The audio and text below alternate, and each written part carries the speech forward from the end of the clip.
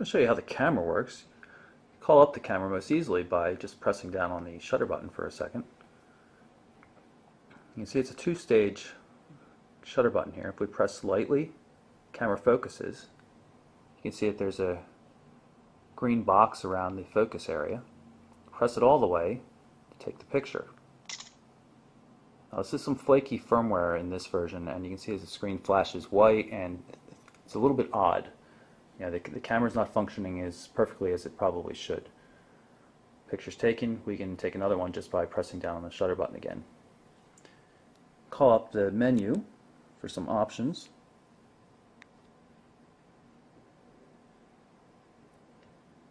Turn the flash on and off, put it to automatic mode, change resolution, change the quality that it saves everything at, and where it saves it, whether on the media card or the built-in storage.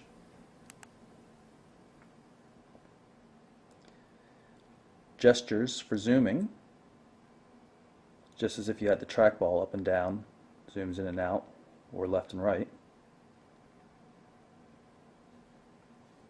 Pretty easy to use, but because of some of the orientation sensor bugs that seem to be in this version of firmware, sometimes the pictures don't seem to be auto-rotated properly, so you might have to do that manually after the fact. If you want to look at the pictures, you call up the menu and you can either click on View Pictures, or pressing the menu key again will select the default item.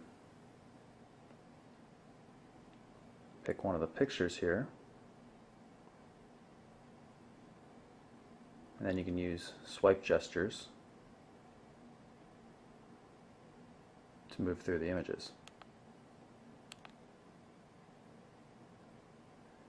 Activate the video camera down here.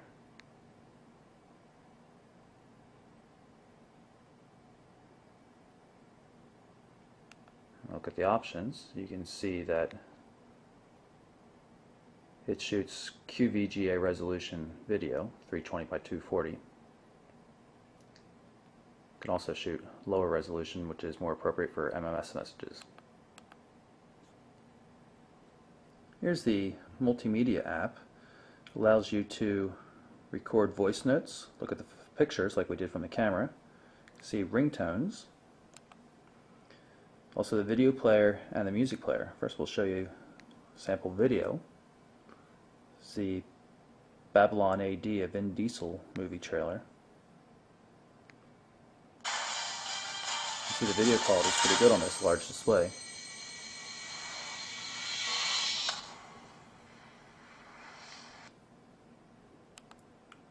Go back to the music app here, and you can see it organizes music just like you would expect it to. We used the Roxio player, which is included on the CD, and you can look at your music by band name, album name, or whatever you like.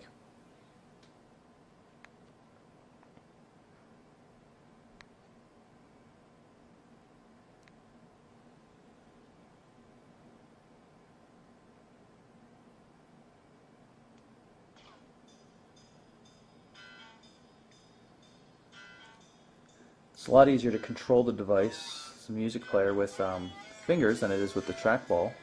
Just tap and click. And of course it plays in the background, so while you're using the device for other things, because the music's playing in the background, you can always quiet the music by pressing on the mute key. It'll restart and you press it again. It'll also pause automatically when a call comes in or something like that. I'm going to show you some of the applications that are available on the device. You can see there's a Flickr client. We downloaded and installed Google Maps. The Blackberry Facebook client is also available. Blackberry devices ship with their own mapping application, and then there's the organizer things, task list, memo pad, Word document reader. It's the read-only version of the applications. You'll have to upgrade to get the right version. And Google Sync for syncing the calendar to the Google Calendar. A lot of these apps come through the Applications Center, which instead of preloading everything on the device ahead of time, basically the carriers can set up a bunch of applications that they can make available easily just through the App Center. Then you download the ones that you want. Based on the asterisk on the visual voicemail icon down here at the bottom, you can see that we have new voicemail. And just by hitting the play button, we can listen to the message. This is a test voicemail message sent to the Blackberry Storm 9530 for Verizon Wireless so that we can test out. And you can pause it mid-message, and you can move the play bar around and listen to things again, or you can just quickly delete them, all without having to dial into the mailbox. So that's our look at the Research in Motion Blackberry Storm 9530 for Verizon Wireless. Very good looking device, very innovative device. First smartphone to have a clickable touchscreen. Has that nice capacitive touchscreen functionality where it takes light touches to activate, but that click gives it a little more functionality. You can do some really neat things with the user interface. Problem is the device's firmware seems to be buggy. It's not ready for prime time. The accelerometer doesn't work that well. It seems to get stuck, and a lot of times applications just take too long to load. We're not sure if this is going to be fixed right away or eventually, but we are pretty sure that these kind of things will be dealt with eventually. Maybe at the moment you ought to test it out before you go ahead and buy. But personally, I really like this device. This is the first BlackBerry device to really make me think that I could possibly switch to this. So it has a lot of things going for it. It just needs to have a few bugs ironed out. It's available from Verizon Wireless right now.